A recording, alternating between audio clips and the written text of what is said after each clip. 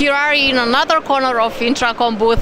Yes, what do you show us here? Well, this mostly is about some software-based products that we have developed. You may recall from previous years that we had started using big data analytics for the telco space. So now we have come up, let's say, to the next level of it, where we are implementing machine learning and artificial intelligence again for the telco sector. So the concept is that okay, we are in position to collect and process all this huge amount of data that floats on the telecom network, but now we need to start doing something really intelligent about that. We need to see, okay, how can we start predicting things to happen?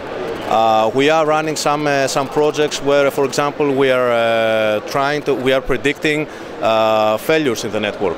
So when things can go bad, we are using this information and some modeling so that we can suggest to the telecom operator when it's the best time that they can do their maintenance, which means downtime. But I need to do it at a period of a day when I have the less impact to my customers. But which customers? The high-paying ones. So all this information comes into place. You correlate all these things together so that you give intelligent directions to the operator on how they can optimize their operations. Cost factors start coming in. You need to be in position to start calculating what is the cost of offering a service to each and every subscriber, so that at the end of the day you are in position to make best offers and attract more and more customers, but at the end of the day also maximizing your profitability. Analytics and definitely the work of our data scientists comes in place here, and we have come up with a number of use cases that we have developed to a big operator group that's operating all around Europe. And again, as we think, this is an area where it's a lot of work for improvement and further development. Data scientists will be a key asset for every company that is operating in the area of analytics. It's not anymore an issue of platform and infrastructure. It's about having these scientists working there and coming with new scenarios, new models, and new proposals at the end of the day to telecom operators. So this is a live demo of the virtualized Wi-Fi services. One thing that virtualization is one area that we are investing in.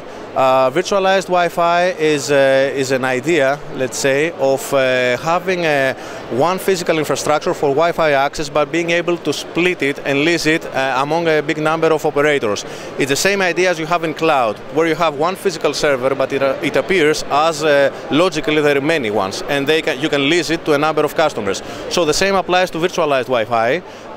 You can have one infrastructure, you can manage practically any type of access point from any vendors, and you can offer a unified management. But over and above this, we offer the tools so that you can automate the provisioning of new service over these Wi-Fi access points. So at the click of a button, you can instantiate, I don't know, a DPI service or a AAA or a DHCP or whatever network function that the operator wishes to deploy. And all this is done through some quite intuitive web interfaces with just point and click operations. Going a step further, in the area of virtualization, we are also working in what we call NFV acceleration. The challenge with virtualized functions is that until now all these functions were performed on specific hardware that was built for that specific purpose. Now you're taking this functionality as a software and you try to run it on some industry server. The challenge there is that will it behave and perform as you expect it to? So what we're doing here is that we are offering some tools that you can optimize the performance of the virtual functions.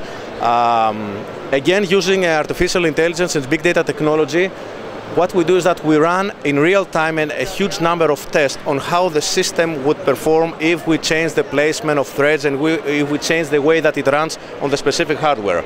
We came up with a huge number. This is just a visualization of all the results that we get out of these tests. So the system is in position to identify what is the best configuration for the software to operate on this particular hardware so that they can have maximum performance. In parallel, since we're talking about green technologies, we're also minimizing the power consumption of these machines. So imagine that if you're in a big data center, you have maximum capacity, in parallel minimizing the energy consumption, which is one of the big cost factors for a data center operation. This is a subject that has attracted quite a lot of attention, not only during this show, but with all the interaction we have with customers, especially with the ones that, as I said, are involved in data centers.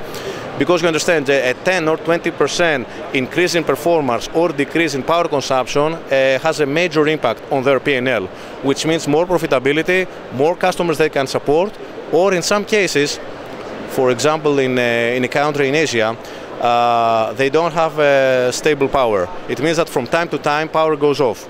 So they have power generators kicking in, but these have a specific lifespan.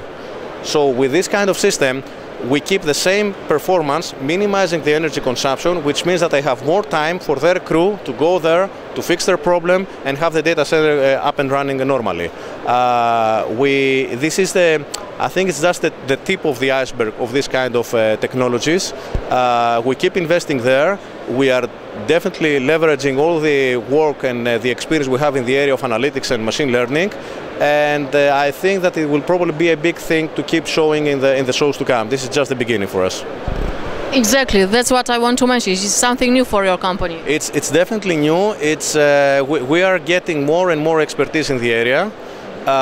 We see that this is an expertise that is not that you cannot easily found in the market. That's why we have started a number of partnerships on this particular field.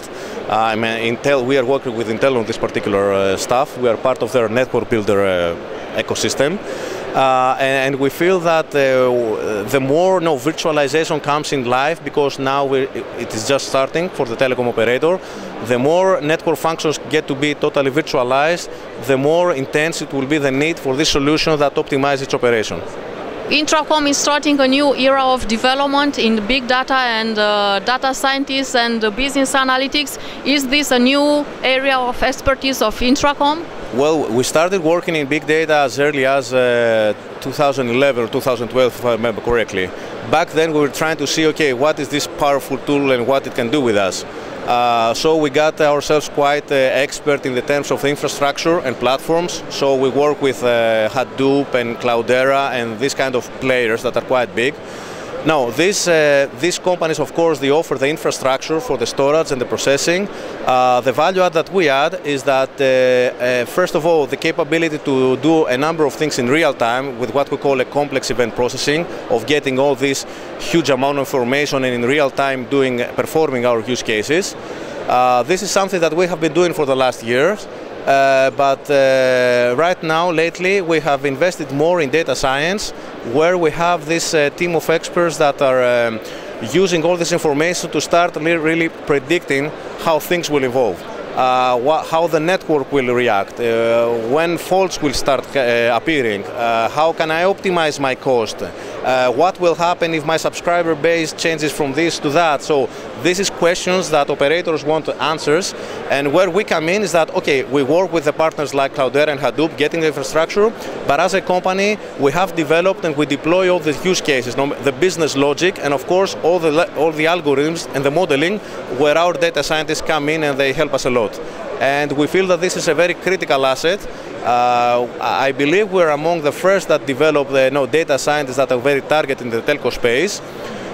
So we have a very good team there, and we are also expanding in other verticals. Obviously we started from telecom because this is our natural, let's say, space, but over the years we have expanded in energy and e-health, and lately we also worked in banks. So the field is just getting wider and wider, and we want to be present and very active in these areas as well.